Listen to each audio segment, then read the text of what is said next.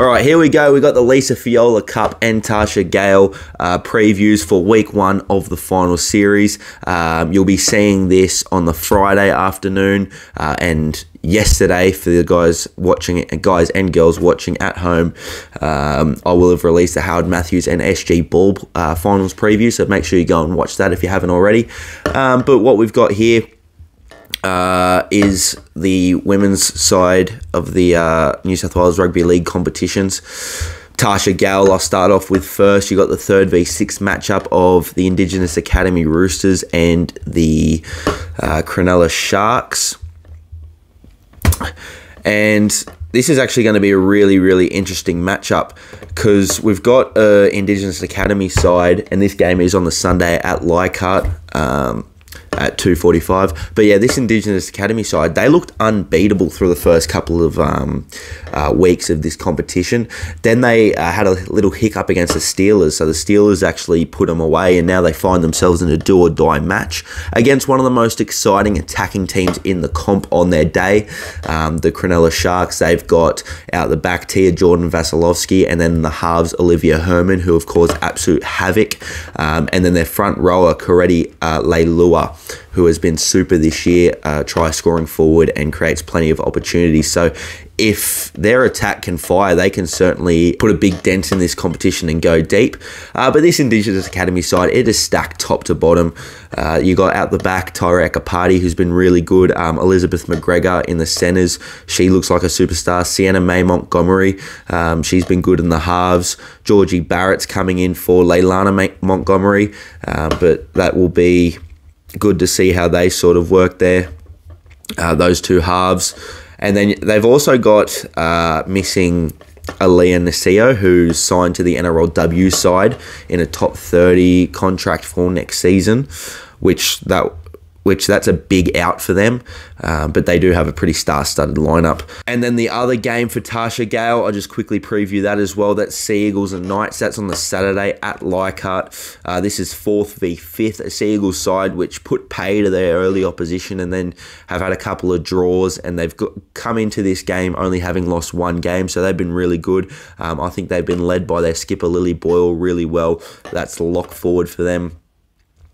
And then the Knights, they've got a really good side too. They're pretty strong attacking side. They're 1 through the 5, has scored plenty of tries this year, and they've got a really good forward pack too. So if their forward pack can get on a roll, they'll be really tough to stop.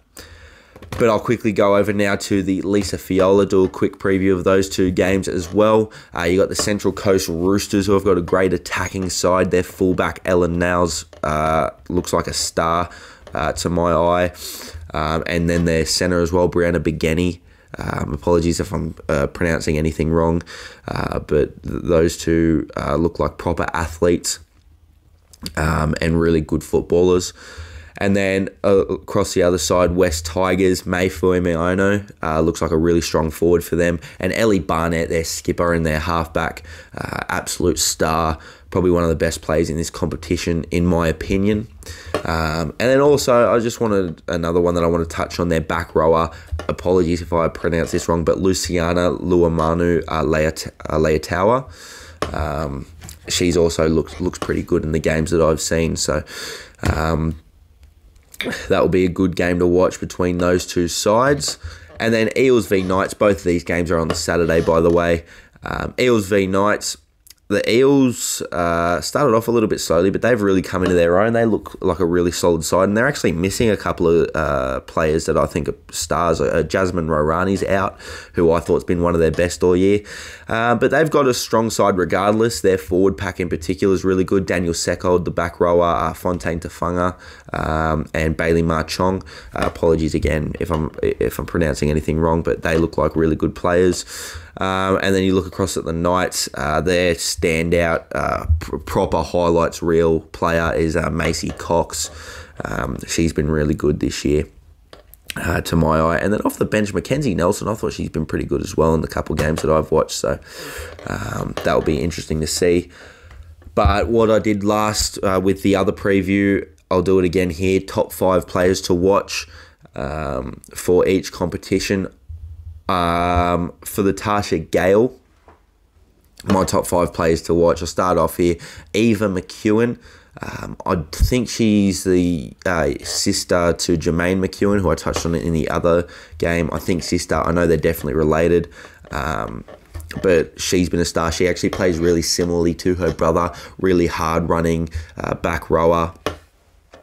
And really powerful forward in general. Really good getting them on the go forward. And then Tyra Ekapati, touched on her just briefly before. She's really good at the back of shape. Give her a 3-on-2 and she'll most likely score or set someone up. When she inserts herself into the game, she's pretty hard to stop.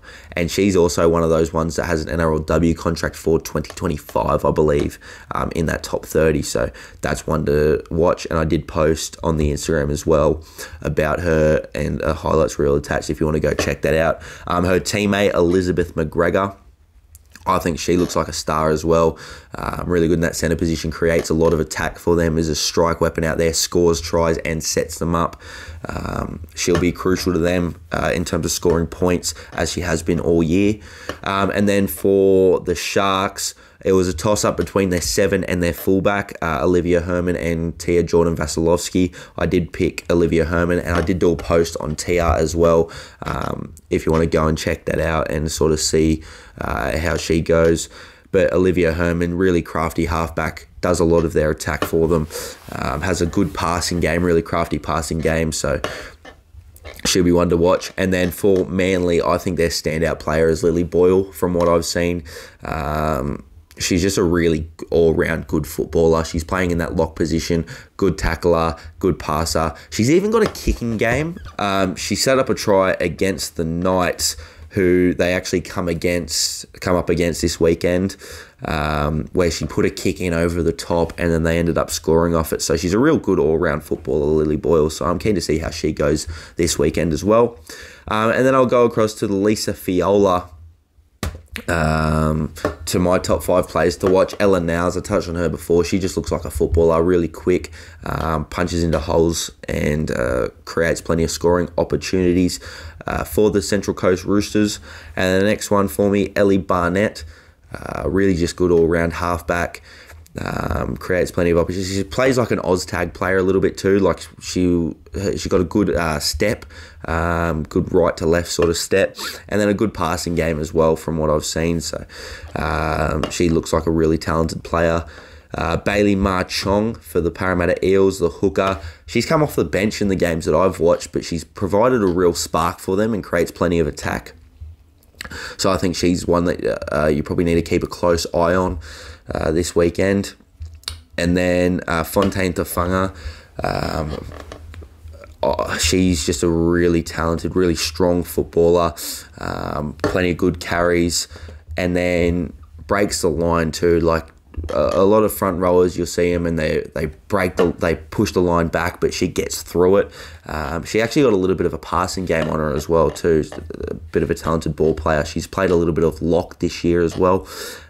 So yeah, just a talented footballer. And the last one, Macy Cox, so just a walking highlight reel really. She had a insane try a couple of weeks back. I think it was actually against Manly as well, or maybe it was a week before, but she stepped through about 7 defenders and then out sprinted the fullback to get to the line. It was an insane highlight. So she looks like a really good player as well. But that's it for my top 5 players to watch in both competitions. It wasn't as in-depth as the Harold Matthews SG Ball, mainly because I just don't get the opportunity to watch as much of it. But make sure you get out to Leichhardt this weekend. There's plenty of footy action. It's all day Saturday, all day Sunday. I'll be out there for every game and providing in-depth coverage on my Instagram. So make sure you follow that at @theshortball_. But thanks for watching this video once again.